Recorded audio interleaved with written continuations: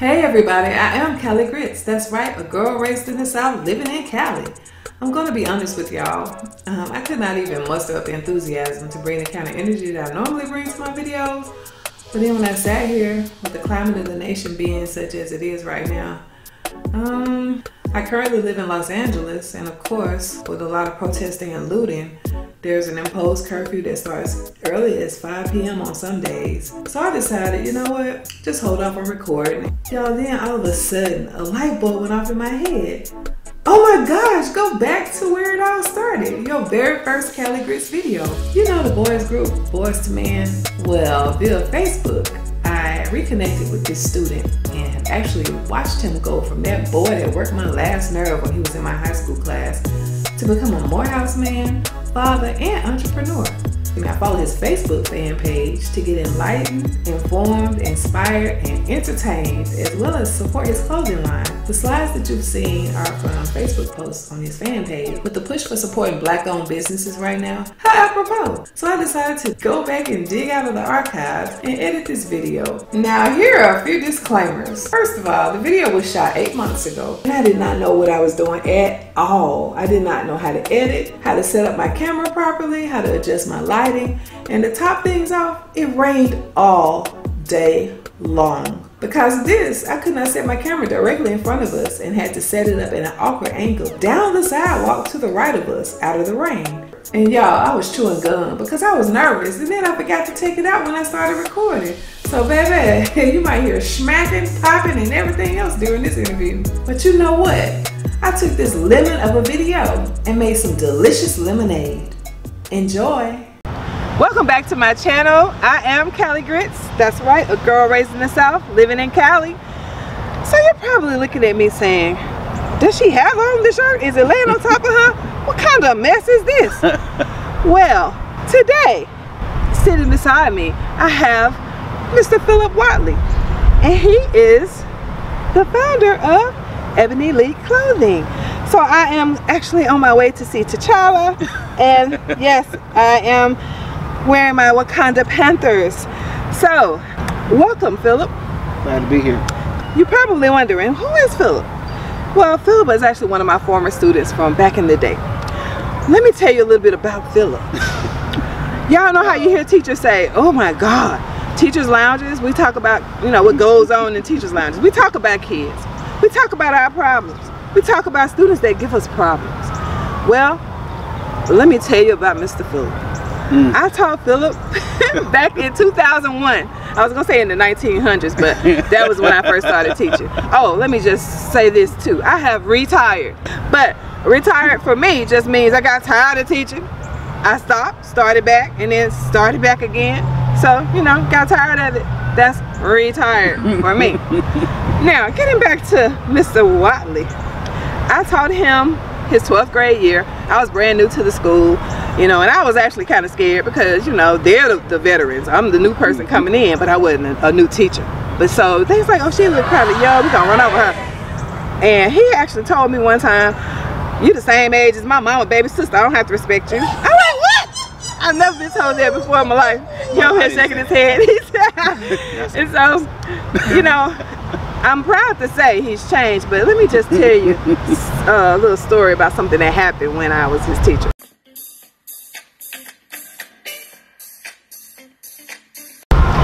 You know, he used to give me a hard time, you know. He was smelling himself, as the old people say back in the day. You know, trying to see what he could get away with me. Well, one day, I had enough. So I decided to call his mother. He came to me after school after a little incident happened, and he came and told me, yeah, I'm coming so you can apologize. I said, what's your mama's number? Let me call her right now. So I called his mama. And, you know, she was like, he did what? And I said, yes, ma'am, he did blah, blah, blah. And so she says, do you have some time after school? And I said, sure. But I was actually kind of nervous because I was like, oh my God, what if this is an ambush? What if she's on his side and she was making me think she's on my side? And so I said, okay. So I got to the house. He didn't know that I was coming. Nope. I rang the doorbell and I heard her say, answer the door, Philip. you know, she wanted him to get that nice surprise. So I'm standing at the door. He opened the door and he was like, I was like, she said, speak! Hello, Miss Jones. So we get inside the house. I started telling her what happened, and I realized she was on my side, so I pulled out my little journal. On April 13th, at 2:03, he did this. At 6:03, he did that. And she was looking like, oh my goodness. She told him, go up there and put on your play clothes. He went upstairs, came down with some shorts, and I'm up here thinking, play clothes, this boy in the 12th grade. Oh my God. But he came down and, honey, he started whistling, and she said, stop that whistling. Of course I had to throw it in there. Oh, he does that to me all the time when I'm saying something he don't like. And, you know, so she told him, she says, you know, you get ready to wash her car.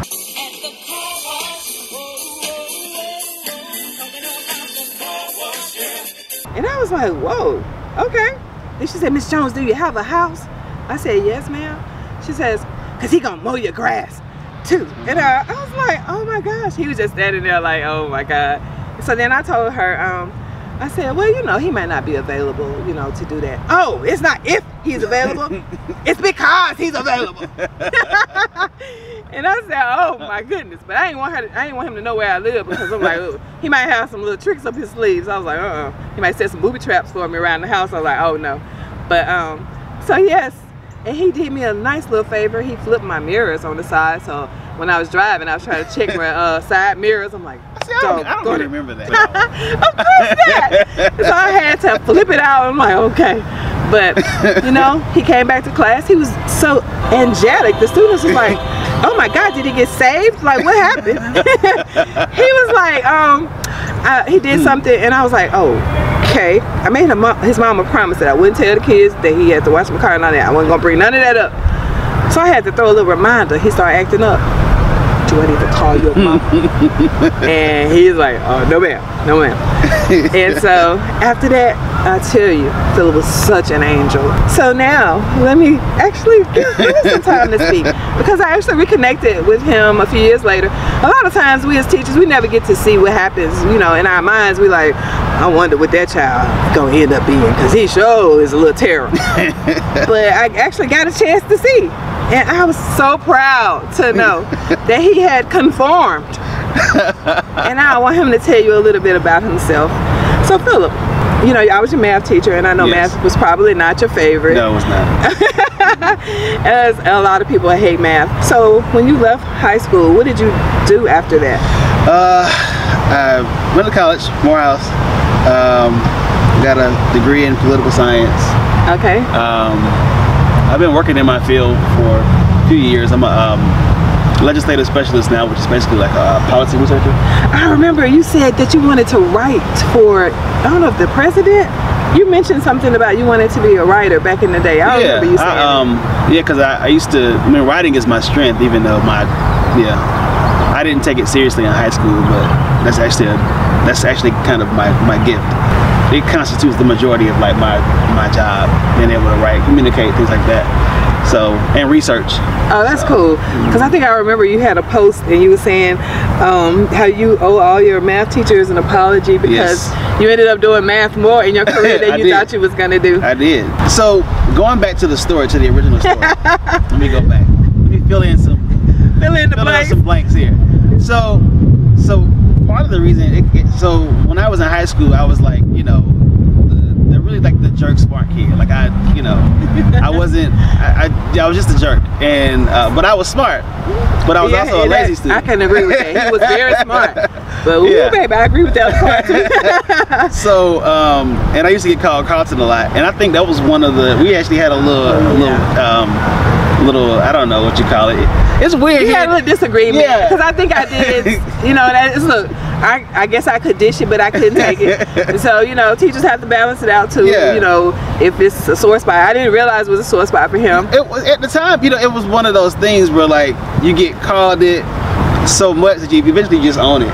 You know what I mean? And I love Carlton because I think Carlton just represents, you know, you can still be, you know, black, but you ain't got to be, you know. You can like Tom Jones. Right, you can like Tom Jones. Like I appreciate Carlton.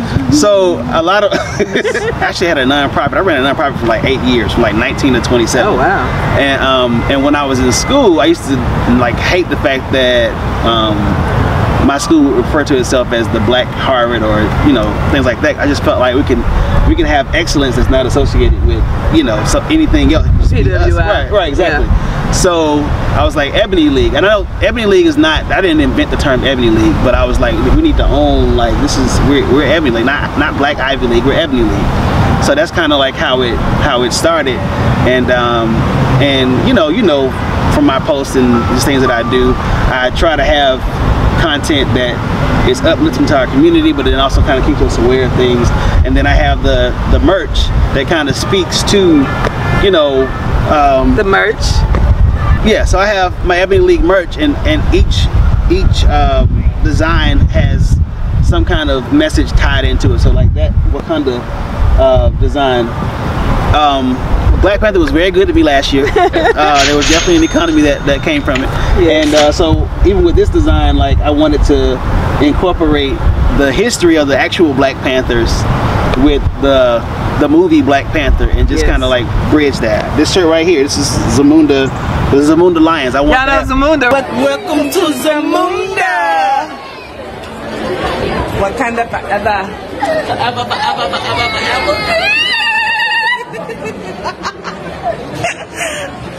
you know, the Come to America was coming out next year, so but I actually have a Carlton t-shirt too.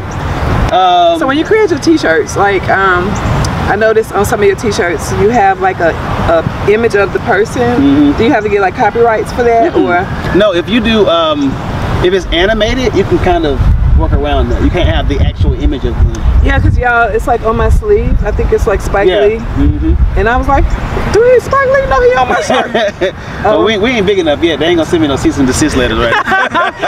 Yeah, I was like, oh. I was like, okay. All right, Spike. Okay, right. He got the connection. You know, the Morehouse man. Yeah. And so maybe I was like, hey, maybe Spike was like, yeah, brother. Right. Do that. No, Spike was not like that. But yeah, so that's kind of like my whole thing. I like to have rich conversations that push us forward as a community, and that address, you know, just different things that are affecting us. And yeah. Tell them about some of these two t-shirts, but I saw one that says, I am Lauren Hill. Oh, Lauren Hill the Clock. Yeah, I'll be there at Lauren Hill the Clock sharp. So that's another one. It's just, we all know Lauren Hill shows up to work, shows up to her concerts like whenever she get ready to. So the shirt says, I'll be there at Lauren Hill the Clock sharp. You know, it's a little tongue-in-cheek, you know. Yeah, it's cool. You know, I was like, I'm gonna have to give me one of those. But yeah.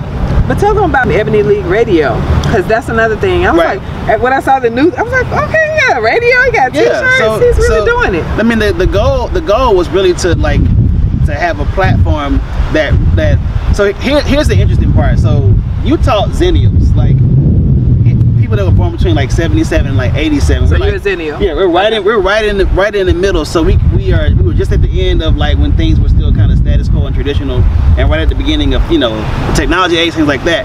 So Ebony League is like a space, I call it an IntelliLounge, for like Zennials who still want to remain like connected to what's going on in the community, but at this point in your life, you like got family, you got, you know, responsibilities, and you may not be able to go out and like march and protest, but you might be able to support the person that's doing it, or the young people that's doing it right now. So Ebony League Radio is like that place where, you know, it's a digital center point where you can come and be connected, you know what's going on, and then you can also support, because the goal is not just to talk about the stuff. The goal is actually to like change, you know, and support people and organizations who are changing, you know, and doing great things in our community. When I learned a lot from your page. It's like, dang. So like, I love learning. And so every time I go in there, sometimes I'm like, I want to comment, I have to go Google it. I'm like, what is he talking about? You know, but that's good, because it makes me kind of dig deep. And then the millennials, a lot of things I feel like they can learn from your page. Yeah. You know, because I think even the music from then, you know, they may not even know like who these people. Right, you right. know? But yes, oh my gosh, I really enjoyed talking to you. Me too. Let me. I know I've done this privately, but let me publicly apologize to Miss Jones for my behavior as a kid. He did apologize. And you know what he told me too? He has kids now, and I always believe in the sowing and reaping. He sowed some seeds, and let's pray for crop failure. Okay, let's pray for some crop failure. Because when you would definitely reap what you sow, but it always comes back so much more than what you put in the ground. My son is he'll be watching somebody's car. That is too funny. Well, Philip, let's plug your platform. Okay. Tell everybody where they can find you. So you can find me Ebony League on Instagram, Ebony League Radio on Facebook, and if you want to get some merch, go to ebonyleagueclothing.com. Oh, and mentioning merch, he actually is the reason I got my shirts made. I was like crying out, like, oh, I don't know what to do. And he got this made. You know, isn't this beautiful? And I actually had another company do something for me. His the bomb. So I'll be going back to him. Yes, I really appreciate printing it. Too. We do. Yes, it's a service outside of the. And so he's going to be my printer for the rest of my merch. Hey, nice. Yes. Okay. So, but please thank you so much for tuning in today. Please be sure to turn on your notifications so you'll know when I post more videos. And please be sure to like, comment, and subscribe, and become a part of the Cali Grits tribe. Yes. Bye.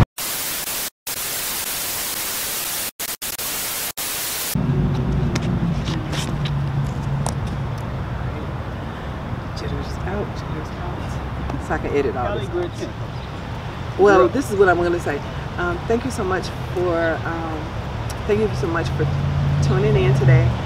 Please turn on your notifications. Well, please be sure to like, but before that, I'm gonna make sure I tell them to turn on their notifications. Okay. So let me. It's still recording, but I'm on. Yeah. I don't even know how to edit, but I'm gonna learn. So now I gotta go and watch it to see. Well, let's look at it. I hope my camera don't get messed up because I don't know if it's weatherproof. Please be sure to like, comment, subscribe, and share my video with every Tamisha, Dictatus, and Harpo. You know, you can also follow me on Instagram and Twitter at Cali_Grits. And I created a fan page on Facebook at Cali Grits. Thank you so much for being a part of the Cali Grits tribe. Peace.